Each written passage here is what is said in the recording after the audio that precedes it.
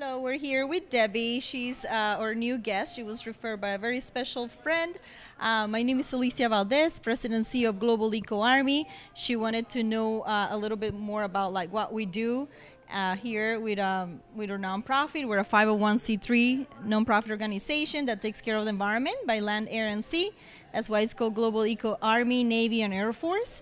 And it's no difference between us and any other Army or Navy or Air Force around the world. We need the same financial resources, the same personal resources, and also all the machinery that is needed to clean our waterways, to clean our soil, and to clean the air. So we can use the same fire jets or bombers to bomb Earth, but with seeds of love, with trees that will bring oxygen to our lungs, clean air for everybody.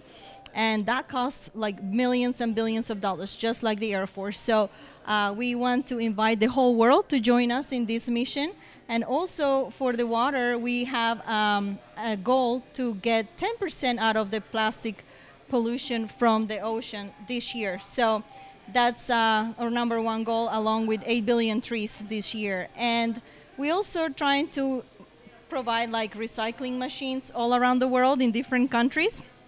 They're like around $10 million for two, but that multiplied by 200 countries, guess how much waste we can convert into something we can use eventually and recycle and resell and create employment. And you know, it's not a matter of competing with other industries, a matter of complementing each other and bringing, you know, a lot of money to the economy, a lot of employment, and health and happiness for all. So would you like to please tell us what you do and how you can assist us for the long-term vision of our nonprofit? Well, my name is Debra Hietala. I run the cafeteria inside the Hillsborough County Courthouse, and I've been there for 29 years.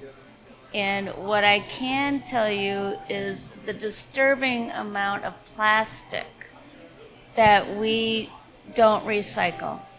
I sell 20, 30 cases of bottled drinks a week that are just being thrown away. We have no recycle program here in our local community, which we really need.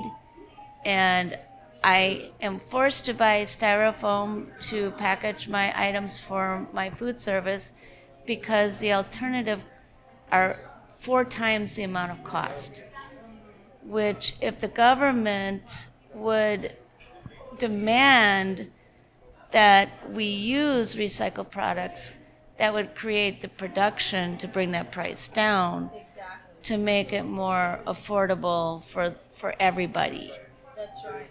So, and I want well, and the recycling is, we're not recycling, and we need more recycling and more projects. And I'm very happy to be here tonight and to be supportive any way I can. Thank you, Debbie. I really appreciate you being here and your feedback and how you would like to make this world a better place and how we can help you. We'll make it happen one way or another. We promise. Thank you.